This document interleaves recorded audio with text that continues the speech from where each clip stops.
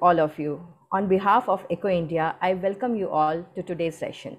As you know, Eco India, in collaboration with SBI Foundation, is doing an educational series on COVID-19. Today, we are in our fourth session of the series, and the topic for today is an update on vaccination in COVID-19 by our eminent guest speaker, Dr. Zarir F. Udwadia. While we gear up with vaccination in India, multiple states are reporting a shortage of vaccine. With this, there comes a lot of questions and information. I would like to invite Dr. Sandeep Bhalla, Associate Vice President at Eco India, to formally start the session. Over to you, Dr. Bhalla. Yeah, thank you, Deepa. Very good evening to everyone. And thank you, for Dr. Zarir Udwadia, sir, for joining as an eminent national expert for this today's session. In last 24 hours, there has been around 3.62 lakh new COVID infections and more than 4,000 deaths. India is in crisis and COVID cases are surging all across. Work on vaccine, drugs, medical devices, diagnostics, digital tools, and innovative approaches to strengthening health systems have accelerated. There has been a lot of discussions everywhere about the vaccine and what should be the government strategy to speed up the vaccination process in India. We have around 17.4 crore doses given, 3.73 crores people in India have received 2 doses. This makes 2.7% of the population total vaccinated in the country so far. Yet there is a huge population that needs either the 1 dose or both the jabs. There has been a shortage of COVID-19 vaccinations, vaccines also in some of the states. Everyone 18 and older is eligible to get vaccine against COVID-19. There are recent developments which have happened today by the government of India that the government panel, National Technical Advisory Group for the immunization, they announced that there is going to be a gap of 12 to 16 weeks for Covishield 2 shots. This is the second time in the country in that Covishield dosage intervals have been widened in March. First it widened in March and today they again announced this. No change was suggested for Covaxin, which remains at 4 to 6 weeks. The National Technical Advisory Panel Group has also suggested that vaccine can be given to the pregnant woman as well as they can choose the vaccine, and lactating women will also be eligible after delivery. Currently, neither of them will be eligible to get the shots. These recommendations will be sent to the National Expert Group on Vaccine Administration for approval before they are going to be implemented. Today, again, the expert panel approves Covaxin for phase 2/3 trials on 2 to 18 years older also. Dr. V.K. Paul, the member of the Niti Aayog, he has announced today that from the next week, Sputnik vaccines are going to be there available in India. And from July, the production of the Sputnik vaccine is also going to start. WHO statement has also come today that vaccine effectiveness on India dominant variants, that is B1.617, remains uncertain. So there are a lot of doubts regarding various priorities among the vaccines, and there needs to be a lot to be done to reach to the herd immunity. We have our special national expert, Dr. Zarir Udwadia, today with us to talk on an update on vaccination on COVID-19. Sir is a consultant at chest physicians and attached to the Hinduja Hospital and Research Center, Breach Kennedy Hospital, Parsi General Hospital. He strikes the unique balance of combining a busy clinical practice with internationally acclaimed medical research. He's a prolific researcher and has over 170 public PubMed index medical research publications in the world premium journals. He had given 2 TED Talks also, one on the drug-resistant tuberculosis and the other one is on COVID-19, both which has been widely viewed. He's on the core committee of the doctors elected by the Indian government to inform Mumbai's COVID-19 pandemic response. And we welcome you, sir, and over to you, sir, for today's session on behalf of Eco India and on behalf of SBI Foundation, which has given us this education grant to run this webinar series. We are really thankful for joining on this. Thank you, Sandeep and Deepa. I'll just try and share my screen. Can you hear me? Yes, sir.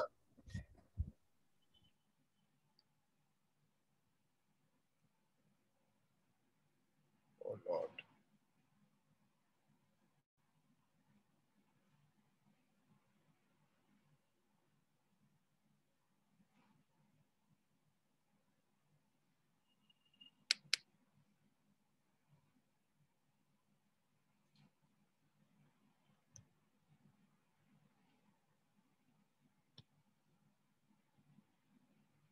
Can you see my screen just now?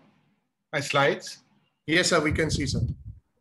The first slide is seen just now? Yes, sir. It is there. Lovely. And you can hear me as well, clearly? Very clearly, sir. Great. So let me begin then. Thanks for the invitation. Mine is a general talk on the vaccines, and I'll try and make it as current as possible. So I would say that the development of a vaccine against a new viral pathogen in less than a year must rank as one of mankind's greatest scientific achievements. And certainly it's the highlight of the achievements as far as this pandemic goes, because look, drugs wise, we're not doing well at all. In terms of therapeutics, our larder is very empty. Apart from steroids, which we know make a difference, remdesivir, which possibly makes a difference, and tocilizumab, which two recent studies in the Lancet and New England Journal of Medicine have shown might make a difference in a select group of patients. We have nothing that can really affect the course of this pandemic as much as vaccines can. But delivering billions of doses across the globe will be one of the greatest logistical challenges that we have faced. And vaccines are so useful because they prevent these three crucial things. They prevent severe illness, hospitalization, and death. And sadly, we're seeing so much of all three over the last few months, especially in this second wave. So it's a race on between the vaccines and between the variants. And for humanity's sake, indeed, one hopes that the vaccines win. So there are 12 vaccines currently deployed and in use across the globe as we speak. 70 are in phase 3 trials, more than 175 in preclinical studies. And the biggest vaccine campaign in the world is well and truly underway. So far, 1.34 billion doses have been given across 175 countries. And that is current data from just yesterday when I updated this slide. We're giving them out at a rate of 21 million doses a day. And that's truly a fairly unique global achievement. These are the different vaccines that are available, including the developer, and the flag tells you which country they've come from. And you can see that the US and Europe lead the field. China also has 3 candidates. India has only 1 indigenous candidate, which is Covaxin from Bharat Biotech. And this tells you that there are different kinds of vaccines, mRNA, the inactivated virus vaccines, chimp virus for the Oxford, for example, protein vaccines, inactivated vaccines, and there's a variety of mechanisms by which this mix of vaccines work. And about 3 or 4 months ago, the world crossed this symbolic milestone on this date when the number of COVID vaccines carried out globally finally surpassed the total number of cases across the globe.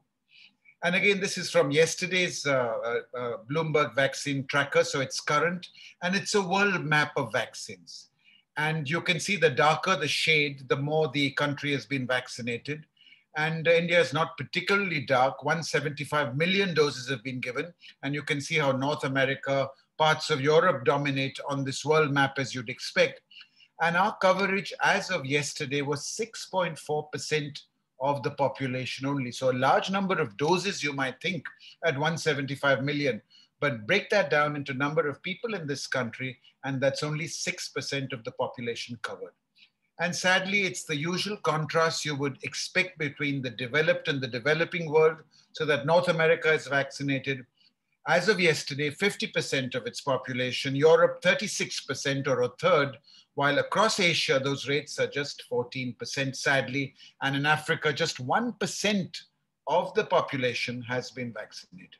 And if you break that down by country, I can summarize by saying that Seychelles, for example, leads with 70% of its population vaccinated. Israel has vaccinated 60% of its population. The UK, a little more than half. And India, as I said, just 6%. So that's putting it in perspective when you break down country by country. Look at our neighbor Bhutan, vaccinated almost all its adults against COVID-19 in a week. Much, much smaller country than ours, but we wish that we had anything nearing the kind of vaccine rates that these other countries have shown.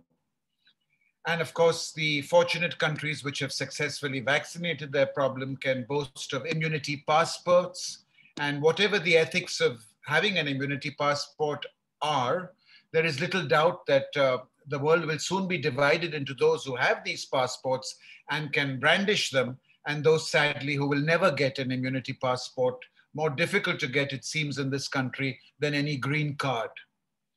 And the real world impact of vaccines is apparent in countries which have received them. So this is data from across Israel, and you can see that within, this is 14 or 15 days from the first vaccine dose, the number of lab confirmed infections came exponentially down, and the number of hospitalizations within day 15 of the first dose came down to close to zero, which is where it currently stands. In Scotland, the Pfizer jab cut the risk of admissions by up to 90% within 4 weeks after the first dose, and the Astra jab cut that risk by 94%. So the real world impact of vaccines in countries which have been wise enough, calculating enough, prudent enough, and none of those sadly apply to this country of ours, have been dramatic. About 50% of people in UK now have antibodies, a level approaching herd immunity, which is the ultimate aim, by a combination of previous infections and vaccines. And that prompted a British general practitioner to say the vaccine is pure liquid hope, which is what we all agree. But then why the slow rollout across the world? It's a question of vaccine availability, of vaccine hesitancy, fears about side effects, most of them perceived and not real, anti-vaccine sentiments. There will always be a hardcore lobby of anti-vax people and population across the country and the world, and sadly, inequity.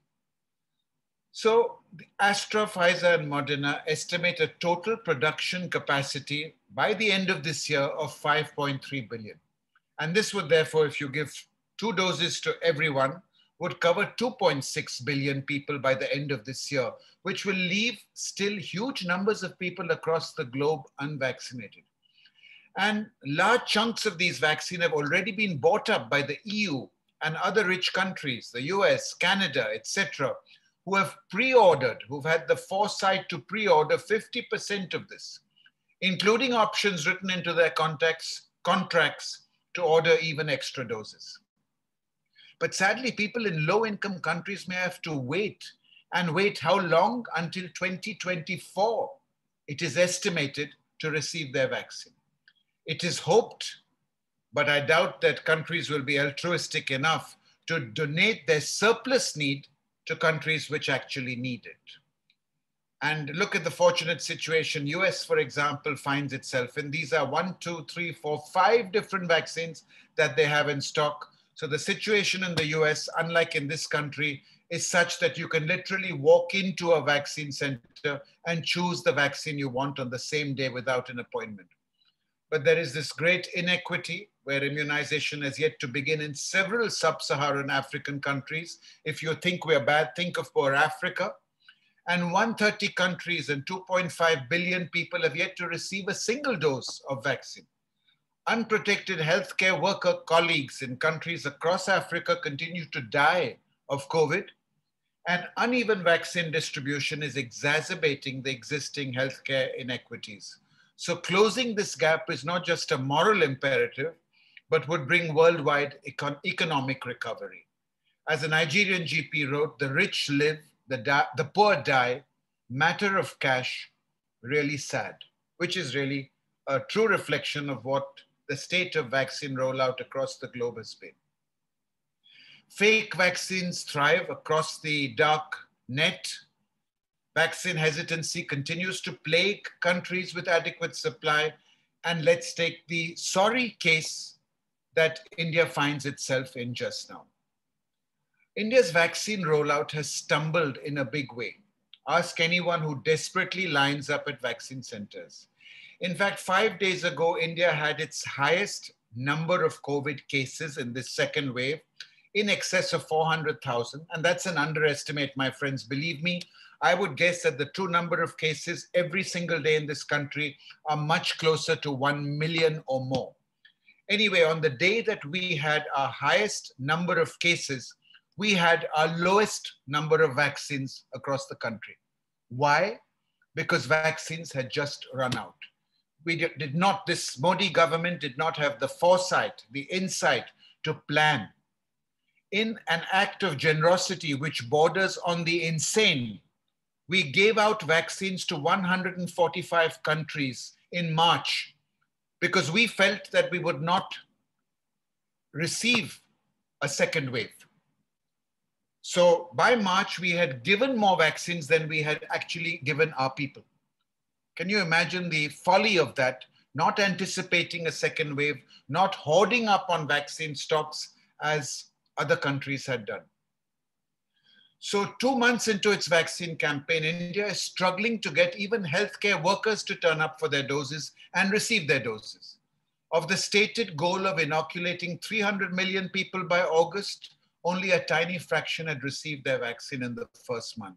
And at this pace, it will take 4 years to reach this target. Possible reasons? Well, at the time the vaccine rollout first began, we were in the fortunate position of having ended our first wave, and cases were in genuine decline. On the day the vaccine rollout started, there were just 10,000 cases across India, which was the lowest they had ever been. This reduced the perception of threat. Had the same vaccines been available at the peak of the pandemic, for example, in the first wave in September, believe me, the uptake would have been different. There was unfounded fear about vaccine side effects. There were questions about vaccine efficacy. There was hasty fast tracking by the government of the indigenous Covaxin. At that time, there was very limited or no phase 3 data out on this vaccine. And there were practical issues, this huge population, many of them illiterate, a malfunctioning app. And now with the second wave having well and truly hit, vaccine hesitancy has been replaced by vaccine desperation. These are the cues, and this is an orderly queue, I would say, of people just waiting to get their vaccine. Vaccine centers are now super spreader events. This is an orderly queue, certainly not 3 meters apart as is recommended, but there are hordes and fighting mobs at some of the centers. I know because I work at 3 hospitals which also double up as vaccine centers. And there are angry mobs struggling to get their hands on the limited doses of vaccine currently available. And there is general vaccine skepticism across the globe. Look, we are not a vaccine skeptic country. India, for example, would you get a COVID shot if and when it becomes available? At that time, 6 months ago, only about 15% had said they would not. They were skeptics. Compared to France, for example, where as many as 40% said they would not get a vaccine shot, even if it was available. So vaccine skepticism is present across the globe. But look at the time to herd immunity. In the US, for example, they find itself in the enviable position of just being 89 days away from reaching herd immunity. That is 70% of the population vaccinated. And this change occurred with the change in government, with the change in the president, of course. You saw the disastrous campaign that Trump mounted, and you can see how things considerably improved and changed with the Biden administration. In India, sadly, if we continue as we are, and this is data fed into Time to Herd, a very good vaccine tracker, we are 756 days away, my friend. That is well over 2.5 years from reaching 70% or herd immunity. So we have miles to go. Then there are anti-vaccine conspiracy theories, so that genuinely educated people are frightened to take the vaccine. Death by WhatsApp, I call it, and people believe in at least one conspiratorial COVID belief, many of them focused around vaccines. And a group of experts in Nature magazine were asked what they felt would be the biggest driving factors in this pandemic. And apart from uneven vaccine distribution and waning immunity, about a third listed vaccine hesitancy as one of the factors.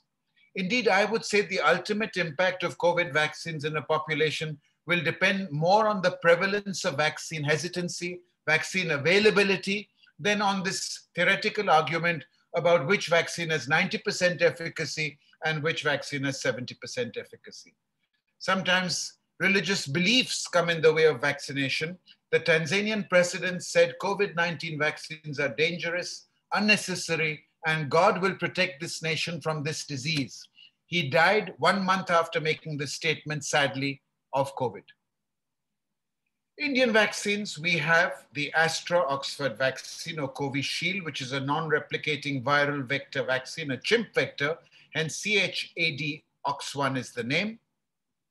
And the other available vaccine is the Bharat Serum or Covaxin vaccine, which is an inactivated vaccine with heat and formaldehyde. In the pipeline, but nowhere near being available, are a number of other candidates, which we wait to see the light of day. The first study showing the efficacy of the Oxford vaccine came from multiple trials across Brazil, South Africa, and the UK, reported about 6 months ago in the Lancet. And it showed that this vaccine had an overall efficacy of about 70%. But we worried because only 6% of the population in this large study were more than 65 years of age. And they also showed, for complicated reasons we won't go into, that the efficacy seemed to be better in those who had a longer dosing interval between the two doses, 3 months as opposed to 1 month. But then we had more recent data released from the US Astra vaccine study, even more participants, which showed much better efficacy rates, close to 80%. Large numbers of these people were over 65. And here the dosing interval was just 4 weeks. And then finally, we had phase 3 data from out of the Bharat Serum vaccine study, again in the Lancet, which showed that this was an effective vaccine, again, fortunately, with about 80% efficacy. And it's nice to know that they did include younger people as well in their study, up to 12 and above. And I won't compare the differences between the two vaccines, but let me list quickly the 12 commonest vaccine questions I'm asked. And these happen every single day, sadly, hundreds of times. Which vaccine should I take, doctor? Are they safe? Who should not be vaccinated? Is there any contraindication? Will they work against variants? What is the ideal duration between doses? Can I take more than 2 doses, and can different vaccines be combined? Are they safe in pregnancy? Are they safe in children? When should I be vaccinated if I have had COVID? How many doses do I need if I have had COVID? What is my chance of getting COVID if I've been vaccinated? And will I need a booster? And I've covered them all, believe me, so I think we'll have very little to discuss in the Q&A period, because this really is a comprehensive list of the questions that you can and will be asked by your patients and by your colleagues. So in brief, let me attempt to answer them all. Which vaccine should I take, of course, is at the top of that list, or was at the top of the list when you did have choices. You don't have any now. But the answer has always been the same. Any vaccine you can quickly access. Take the first vaccine you can get instead of shopping around. It's important to vaccinate people with whatever vaccine is available rather than indulge in vaccine shopping if your aim is to achieve herd immunity. Is one vaccine superior to the other? It is hard to say because you've not compared head-to-head the Moderna versus the Astra vaccine, or the Pfizer versus the Johnson vaccine. The results of 75% efficacy or 90% efficacy occurred when that particular trial was conducted. And each trial was conducted at different times in the pandemic, in different populations who had different strains and different variants at the time the study was compared. So what do vaccine efficacy numbers actually mean? Well, this study shows that there are large estimate efficacy ranges across populations. Some vaccines were done at the time when there were widespread variants. So naturally, they were a little less effective than the studies from Moderna and Pfizer, where there were no variants at the time. These were earlier vaccines, for example. So the bottom line is you cannot compare the Moderna and the Novavax, the Pfizer and the Johnson, for example, for the reasons I've told you. And I hope I've made that clear. And our own Soumya in the WHO has said that like we have RCTs for everything, every drug, every study, even a vaccine trial should ideally not be exempt from the gold standard of an RCT, comparing vaccine with vaccine. Sadly, in these days of desperation, that is not likely to happen, and we will happily accept any vaccine that is shown to have reasonable efficacy. Because efficacy all the vaccines do have. And more important, and this is the bottom line, that any vaccine should ideally give close to 100% efficacy in preventing hospitalization and preventing death. A vaccine worth its salt should keep you out of hospital, should keep you out of ICU, should keep you out of the morgue. Next question, are the vaccines safe? So far, they seem to be safe and remarkably safe. There are some safety signals, but many false alarms. And remember that never before in history have such large numbers of people been vaccinated so rapidly. So vaccines will inevitably seem to be temporally associated with some rare adverse effect or the other. I'm not saying you dismiss those adverse effects. Continued careful monitoring will be required. But is it safe with all these hundreds of different conditions which you are going to ask me about? The answer, yes, yes, yes. And this is a study looking at how effective and safe the vaccine is in this very critical group of immunosuppressed patients. That's what we need to know. Efficacy in special subsets, and it's happening. Trials across the West are happening as we speak in immunosuppressed populations, cancer patients, liver patients, transplant patients, and we await the data from such studies. Is there anyone in this world who should not be vaccinated? Very few. During an acute illness, no one would recommend vaccination. During active COVID, no one would recommend vaccination.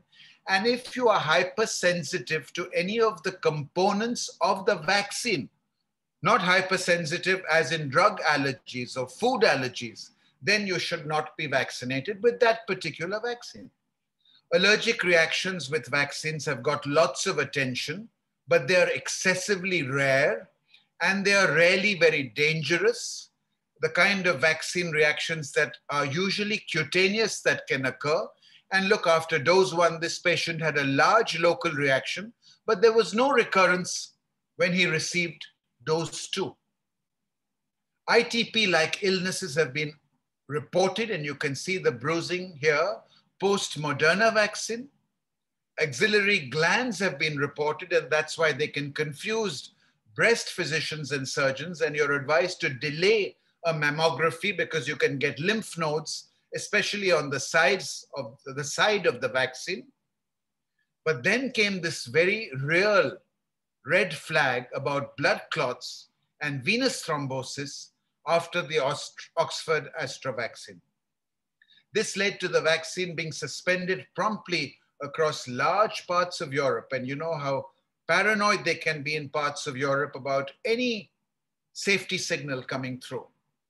And the European regulator said that there was plausible data to link this to rare brain clots. I'm talking of venous thrombosis, venous sinus thrombosis, sagittal vein thrombosis, very rare events on their own. So 20 EU countries paused vaccination because of these rare side effects. They were rare. They usually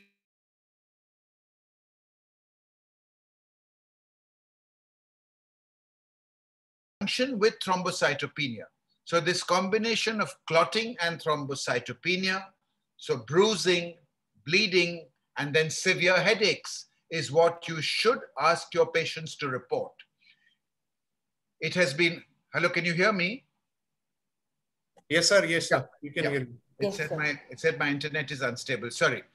And the WHO recommended that you continue using the vaccine. Very clearly, they were not keen on even the temporary cessation. And they said the benefit will outweigh the risk, which of course it will do.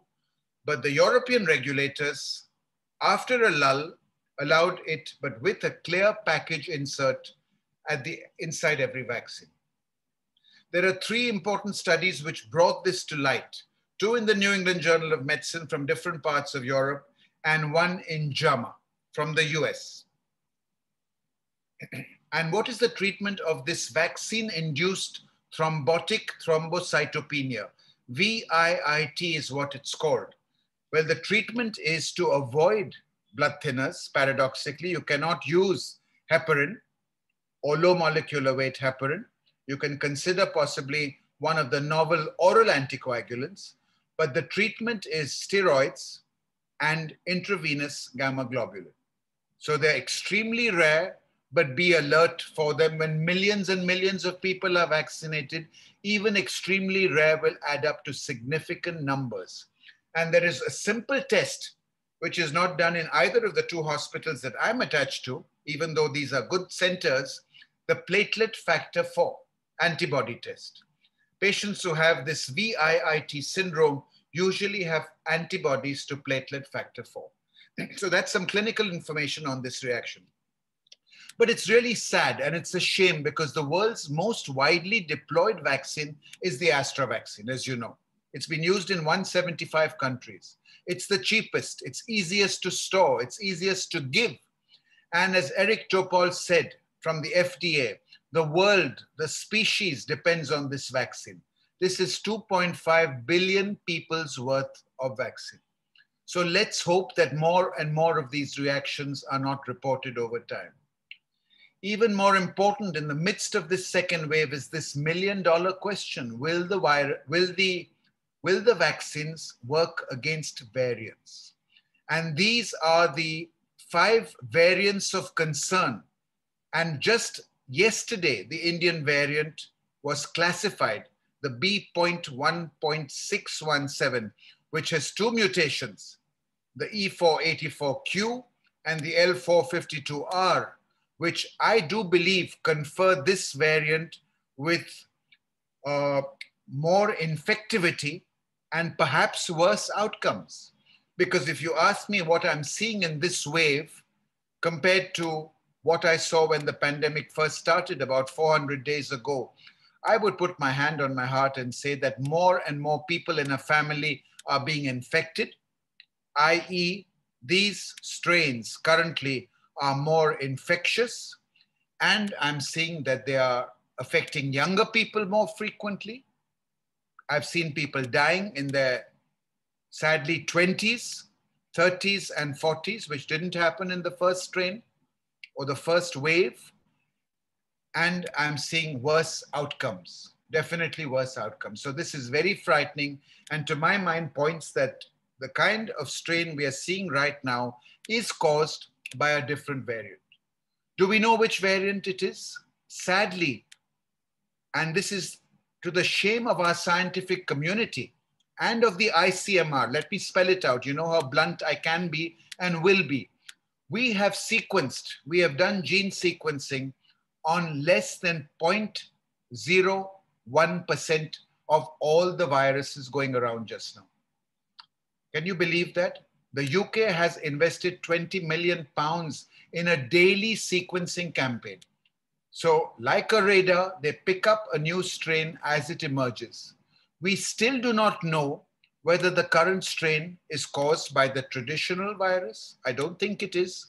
By the UK variant, as we once thought, or by this Indian double mutant first reported in Maharashtra, sadly.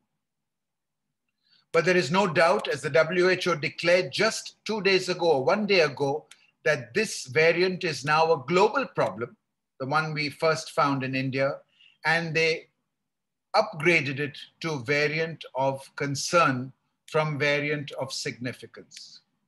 It has now already been found in 44 countries, showing you that everyone needs to worry when the virus rampages through one particular country.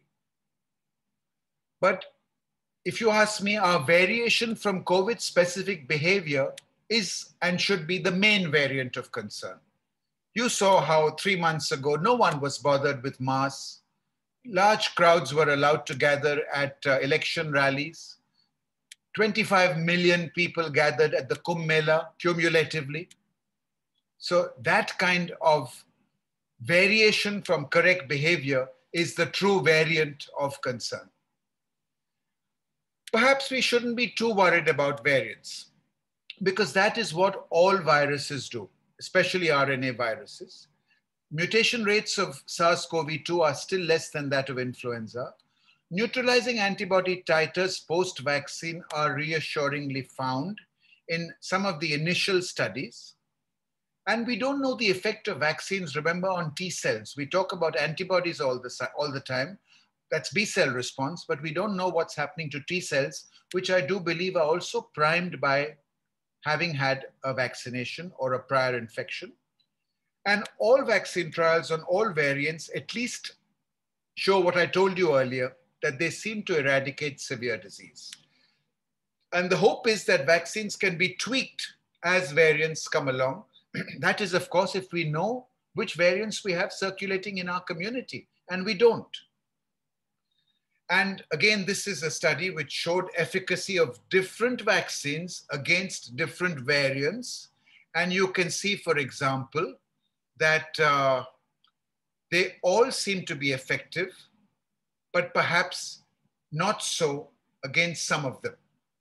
And they were all effective in preventing severe COVID across all the variants, which is something good to know.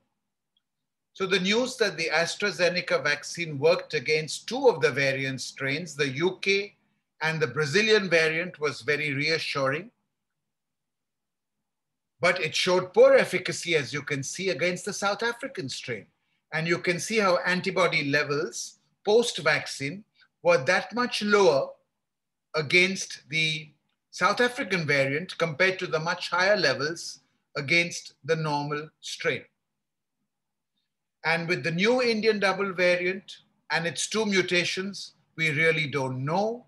It is hoped and prayed that the two vaccines currently available are effective against the Indian variants. We just don't know. Isn't this crucial data that we would expect our scientists to have given us by now? So what do we need to combat mutants as and when they come across? Vaccinate as many as you can, as fast as you can with the vaccines available. Fast track to next generation vaccines. Tweak your existing ones. And the mRNA vaccines are much easier to tweak, but much harder to scale up. So all the advances in next-gen vaccines will come from the mRNA vaccines. And of course, we cannot access these, sadly.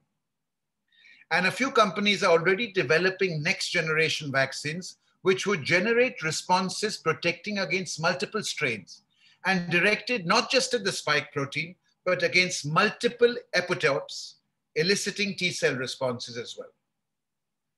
Next question you're asked is, what is the ideal duration between doses? Now, you know this big controversy about should it be 4 weeks, should it be 12 weeks? Remember that this was not a head-to-head comparison. A small number of participants in the original Astra-Oxford trial happened to receive their second dose at 12 weeks. And those patients seemed to have a higher vaccine efficacy. But this was not a head-to-head comparison. And when I mentioned the US trial, there was an 80% efficacy with the Astra vaccine, and all second doses were given at 4 weeks. So while the WHO recommends the second dose at 8 to 12 weeks, the CDC says 6 weeks, the ICMR says 4 to 8 weeks, and more recently delayed it even longer. And they're delaying it because we just don't have the vaccine in stock. So this is not a decision based on science. It's a decision based on the fact that there is no vaccine available in this country. In the UK, it was 12 weeks. Again, a carefully made decision so more people could be vaccinated with the first dose. But if you asked me, when would I like to have my second dose? I would say, if it's available, give it to me 4 weeks after the first dose. I've seen too many people come in with serious COVID infections after their first dose. Some of them greedily waiting for antibody responses to mount, as we were first told they might do when we had the luxury of vaccines and we could choose when to go for our second dose. As I said, now, sadly, there is no choice. And many people who have been waiting 2, 2.5, or 3 months have just not received their second doses. And there are pros and cons of early versus late vaccine, which we don't have time to go into. There is no data on how long a delay is safe without compromising efficacy, as I said. I would still maintain, as I said, and I've stuck my neck out and said this, and the government has not appreciated this, second dose at 4 weeks is ideal if you have the choice. Should you take more than 2 doses? Please do not at present. These vaccines have all been designed as 1 or 2 doses. Only the Johnson actually is 1. It's unclear how much additional benefit you will get and how much risk you will incur. Dr. Fauci has proposed a 3rd dose after a year to top up the antibodies. That might be more practical than a new vaccine altogether. Can you combine vaccines? I'm asked this all the time. Oh, I want to take 1 Pfizer dose and 1 Covishield, or 1 Covaxin and 1 Covishield. Not recommended at present. It is possible, and there's a study in today's Lancet that says that this approach may be more immunogenic. You might get better antibodies. But they also showed this caused much more severe reactions, local reactions, fever, arm pain, when a different 2nd vaccine dose was given. And there are trials actually looking at this as we speak. Is it safe in pregnancy? Yes, we have data now saying that these vaccines are safe and recommended in pregnancy. Pregnancy should not be a contraindication. However, that data comes from the mRNA vaccines, and sadly, we have no such data from the Indian vaccines. Are they safe in children? No reason why they should, but data has been limited. I wouldn't say no data. Kids are considered a low priority, but don't forget they're important reservoirs of infection. And if you vaccinate kids, you could open up schools, you could speed up your target of reaching herd immunity. Because look, children under the age of 15 account for 1/4 of your globe's population. So Israel, for example, has begun to vaccinate all adolescents now with the Pfizer vaccine, and now will go up to the age of 13 years. And trials in even pediatric patients up to the age of 3 are underway as we speak. 6 months to 11 years is the current design of a Moderna vaccine trial. What about vaccines given to someone who has recovered from COVID? Yes, you should give them because it's not sure how long your natural immunity will last. And it does wane over time, I would say perhaps 3 or 6 months. So I would recommend, as the CDC does, give your 2nd dose of vaccine 90 days after COVID infection if your patient has been infected between the first 2 doses. Patients with past COVID do need to vaccinate themselves, and this study showed that vaccination should be done, otherwise you were at risk of reinfection. Some people have argued that even 1 dose of vaccine may be enough in someone who has had a case of SARS-CoV-2 infection in the past, but there is debate on that, and the current consensus is that you should still have your 2 doses. What is the chance of COVID after vaccination? Look, no vaccine offers 100% protection. Vaccines are not bulletproof. There are sad cases of healthcare workers in this country, and I've spoken to colleagues in Delhi today who say in one particular hospital, they have lost 2 healthcare workers who had received both doses of the vaccine, and the 2nd dose over 4 weeks after the time they incurred a fatal COVID infection, which is really tragic and frightening. But no vaccine is 100%. It's much harder for vaccinated patients to get infected, but do not think for 1 second that you cannot get infected. What every vaccine should offer, and we still hope offers, is near 100% protection from what I told you: severe infection, need for ICU, mortality. But frighteningly, we are not seeing that at 100% levels for sure. 25%, I did a rough back of the envelope calculation of my 75 admissions currently at one of my hospitals just now. 1/4 of them are those who have received 1 dose of vaccine already more than 4 weeks ago. So don't wait, is my advice. How common is infection after vaccine? This is a nice study from out of healthcare workers in California, and 36,000 of them who continued after vaccination to have weekly PCR tests. That's a great study because they kept having a swab after vaccination every week as part of hospital policy. And 379 of this 36,000 tested positive for SARS-CoV-2, i.e., the risk was 1% after vaccination of getting infection. the majority within 7 days of the first dose. And as the days post-vaccine increased, the chance of getting positive were exponentially decreasing. So only 7 out of 379, a very, very small number, less than 1%, tested positive and got COVID after 2 weeks of the second dose. So it's very rare, but it can occur. Colleagues here, please don't let down your guard. It underscores the critical importance of continuing with your public health measures. How common is hospitalization after vaccine? In the UK, 4% were hospitalized after vaccination. Next question, will I need to take a booster dose over time? Yes, you probably will, like you do for influenza, like you do for tetanus. How frequently? I would guess about every year. And these are my last couple of slides. Remember, as India's horrendous second surge has reminded us, a me-first approach to vaccination will not defeat COVID. Global cooperation is needed. And there are some great bodies. The WHO, the Gates Foundation is behind bodies like COVAX, Gavi, CEPI, which are pooling their resources together and pooling vaccines together for the developing world. And this was such a heartwarming sight when a cargo plane arrived in Ghana in February, carrying 6 lakh Astra vaccines, developed in Britain, manufactured in India, sourced with needles from Dubai.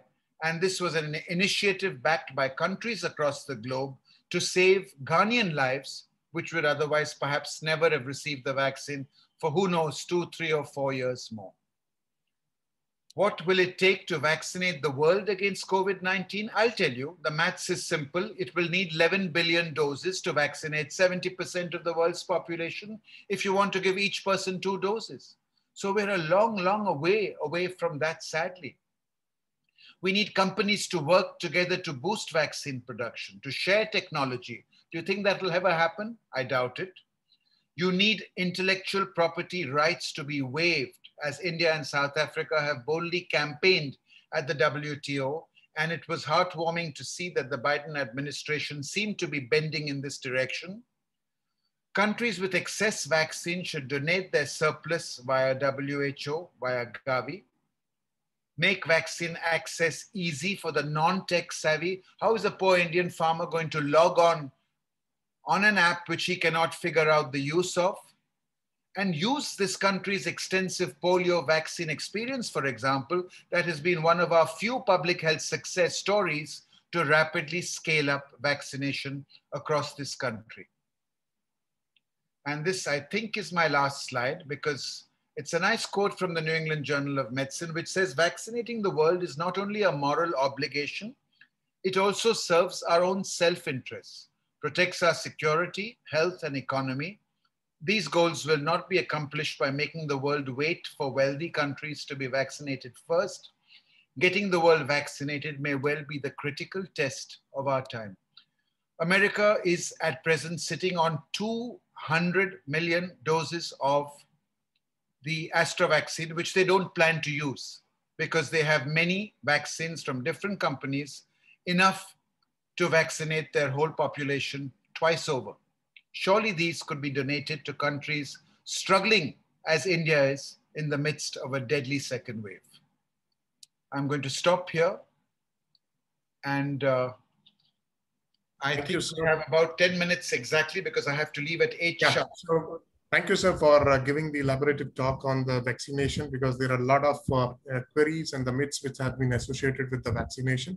I think we straight away, sir, we can go to the queries and the questions which are there in the box, so that, there is a query that even after taking 2 doses vaccine, any chance of getting COVID? I think I've answered that question. I've talked to doctors in Delhi where 2 colleagues in a hospital have died after 2 doses. So don't let your guard down. No vaccine is 100%. Thank you, sir. Is there a possibility of vaccine for mucormycosis? Because mucormycosis is a big... mucormycosis is a fungal infection and you need to treat it. First of all, you need to prevent it. We have used such our treatment is in such shambles. Any new drug we hear about, we will throw at our patients. We use steroids in industrial doses.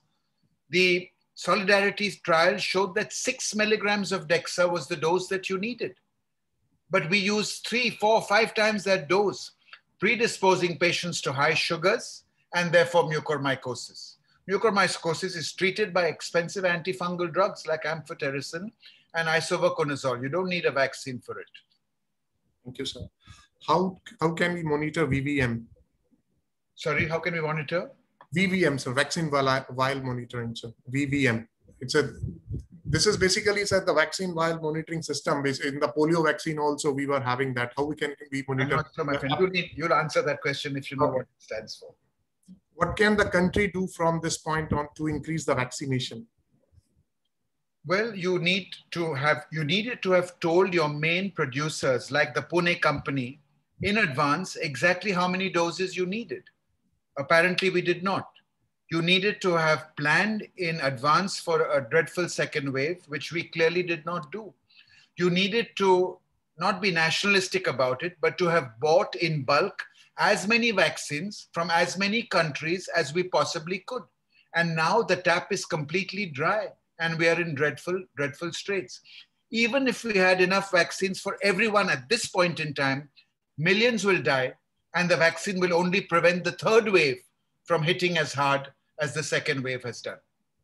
So it's a dreadful state of affairs. So, as an average primary care physician or a doctor, how they can promote vaccination? What are the various? Good point. So every patient who comes to me, whether he comes to me these days for asthma or tuberculosis, I say, I hope you've taken your vaccine. And many of them are in the situation saying that, yes, I've taken my first dose, doc, but I've not taken my second. When is it coming? Many will say that they've taken their 2 doses and I say, well done. And many will say, should I take it? Do you think it's worth taking it? I'm worried about side effects. So every patient interaction is a chance to educate your patient about how the vaccine safety will far outweigh any theoretical risks that they may have heard about. So make every interaction a chance to promote vaccination. Having said that, it's awkward to promote vaccination when there are no vaccines available. Thank you, sir. So there is an issue regarding the cold chain maintenance. If it is a poor, how the potency of the vaccine can be checked? Well, it can be affected very, very significantly, as we all know. But the advantage of the 2 Indian vaccines are at least that they don't need the extreme cold storage that the mRNA vaccines need. And 8 degrees is the temperature of an average Frigidaire. So that should not be an issue even across most of the country. What can the country do to get the more vaccines in because India is now facing a huge issue of vaccination shortage. So how we can? I think exactly what we're doing, pushing up, getting the ingredients which our local manufacturers need to ramp up their production and encouraging them at every step instead of blaming them, number one, and then reaching out to China, to Russia, with a begging bowl in hand, and India often seems to be too proud to do that, with a begging bowl in hand, I will say, to get as much vaccine as we can. Thank you, sir. There is a publication today in the Lancet that 12 weeks apart dosing works as well. What are your comments? What are your views on that, sir? Well, that is not what I'm seeing with the effect of the vaccine in this current strain. I told you, so many people in the ICU on ventilators who have received 1 dose of the vaccine more than 4 weeks apart. So let the data come out on the efficacy of the vaccines on the current strain. We don't have that convincing data available yet. And then we can decide what the ideal vaccine period should be. Maybe we will find that we need for this particular variant going around, when we know which variant it is, that you quickly need to give 4 doses to get any kind of good antibody response. Then it would be unwise to recommend a 3-month period. I think that 3-month recommendation is mainly because of a practical need to expose as many people to at least 1 dose. Which vaccine is preferable for sickle cell disease and thalassemia? I don't think there's any difference between the 2 vaccines, Covishield and Covaxin, in this population of patients, including patients with cancer, for example. There is no evidence that the dead vaccine, the Covaxin, is superior, like some oncologists recommend. And the international recommendations are that either could be used. Thank you, sir. Just go by what you can grab, what is available, what is accessible. Thank you. What should be done if there is a mixing of doses in that? Inadvertently is rare, as I said, and today's Lancet said that you can get more immunogenicity, probably better antibody responses. So it may not be a bad thing, but they pointed out that you can get much worse local reactions, more fever, more inflammation. So it's not recommended at present, as I said. I did answer that question. Yeah. There is another query, sir. Will it be too early that there should be a gap of 3 to 4 weeks for second dose? I think 4 weeks is what they used in the second Astra study. With that kind of dosing, you got 80% vaccine efficacy. And that is good enough for me to accept instead of waiting for 2 months and 3 months, hoping that your antibody levels will go up. That was the initial reasoning behind the wait. Because in the original Astra study, they showed that your antibody response was better, that the vaccine efficacy was more potent. But I don't think it is wise to wait, especially in the face of the wave that we are experiencing now. Can patient taking the COVID vaccines be given pneumococcal or influenza vaccine? Yes, of course, not on the same day, maybe, or the same couple of days, but you don't need to budge from your pneumonia vaccine schedule or your influenza. But having said that, it's quite remarkable that all across the world, influenza rates have fallen dramatically. We don't see influenza because everyone is masked up. So now we know how to prevent influenza across the globe. More than vaccines, have everyone wearing a mask. There is a query regarding that I have been found COVID positive on 7th April. When can I get my first dose of vaccination? It's 3 months, 90 days after they had the COVID. You don't need to take it earlier because you will have very good antibody levels. So why take it? Take it a little later and it will last you that much longer. After taking the first dose, a COVID infection is like a second vaccine dose almost. After taking the first dose, if someone is diagnosed positive in RT-PCR before the second dose, then when second dose should be given? 3 months later, after the COVID infection was diagnosed. Okay. My daughter is 23-year-old. She has chronic urticaria. Is she eligible for vaccination? In case she's eligible, which vaccine is best of choice? Well, again, the government boldly announced that everyone over the age of 18 or 21 could get it. So yes, your daughter is eligible. Which vaccine? I would say either again. The fact that you have urticaria, bad asthma, eczema, food allergy is not a reason not to take the Covishield vaccine, the Astra vaccine. So please go ahead and take either vaccine. In a younger person who has a tendency to clot formation, if that is an issue, then I would say go for the Covaxin because the clotting side effects, very rare, 1 in a million, have been reported with the Astra vaccine. And no such data has emerged with the Bharat Serum vaccine. I think last 2-3 questions. Sir. Does anybody with the previous history of acute anaphylaxis to anti-tetanic serum can take COVID vaccine? Anaphylaxis to what, sorry? Anti-tetanic serum, sir. Yeah, how often do we use anti-tetanic serum? I mean, so anaphylactic reaction to anything outside the components in the vaccine, you know, the dilutants in the vaccine is not a contraindication. Maybe such a person should go to a hospital as a vaccine center and be prepared in case there's a reaction. After first dose, needed to take ARV after dog bite. So how many days after we need to take COVID vaccine because it is more than... It doesn't matter. Just don't combine 2 vaccines on the same day or in the same couple of days. That's all. What about the booster dose? I think, sir, you have already answered in your presentation. Yeah. Can a young stroke patient... Good question. Again, this is the kind of person with a background of DVT, background of pulmonary embolism, a young stroke. Maybe you'd say in that kind of patient, go for the Covaxin over the Covishield because the side effects of clotting were reported with the Covishield. Thank you. But you can take the other one for sure. Even 1 month after the 2 doses of Covaxin, if antibodies levels are not adequate, what should be done? Nothing you can do about it, but remember that your T cells are primed. Don't be obsessed by the antibody figure is my message. So many doctors almost have my antibody level. First of all, it must be neutralizing antibody, not general antibody. Spike protein neutralizing antibody. So whether it's 20 or whether it's 200, do we really know if it makes a difference? I don't think we do. Any antibody level is protective. You follow. 0 is worrying. 0 means that for some reason you have not mounted a response. whether we need to stop drugs like methotrexate before vaccination. The only drug you need to stop, not steroids, not azathioprine, is methotrexate. The week of the vaccine, the American Rheumatology Society says you should not take your methotrexate dose. Methotrexate is generally weekly.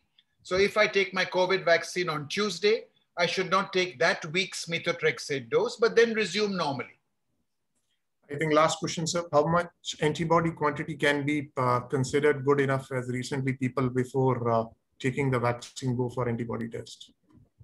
I tried to answer that. We don't know the level of protect. There's no magic figure of 20 or 50 or 200. Also remember, whatever your antibody levels, there is a whole other immune system, the T cell system, which most experts feel is primed and ready. And there is no way of checking that outside very, very special tests. So even if your vaccine antibody levels are low, I think you can be reassured that you will have protection. Now, whether that protection is going to be 100%, sadly, we know it's not. That is the real worry. And whether that protection will extend to the variants that we are seeing now, again, is what we don't know and what we desperately need answers for. So, are vaccines safe for geriatric population? And absolutely. They may be a little less effective when you're 80 or 90 or close to 100. But yes, of course, the safety is not an issue. How immunogenic they are, we can't say. Maybe less than in a young person. I really need to run, Doc. I think, sir, we have covered all the queries and questions. I think we are really thankful on behalf of Eco India and on behalf of our leadership of Eco Institute, Professor Sanjeev Arora, as well as Eco India Trust, Dr. Colonel Kumudrai, as well as our Executive Director, Dr. Sunil Anand, and all our colleagues from Eco India. It's really a pleasure to have you with us. And I think this is a need of an hour. Vaccination is the only solution to get the immunity. And we have to make this drive as much possible, as fast as we can, as some of the countries like UK, Israel, Singapore, Thailand, they have achieved their level in a big way because of only one reason, that is the vaccination drive. And I think we should also move in a big way in our country for the vaccination drive. That is the summarization of your talk. On behalf of Eco India, we are really thankful for sparing the valuable time. Thank you, sir. Thank you very much. Stay safe, sir. Stay safe. Thanks to all the colleagues, those who have joined today. All of you too. Thank you very much. Bye, sir.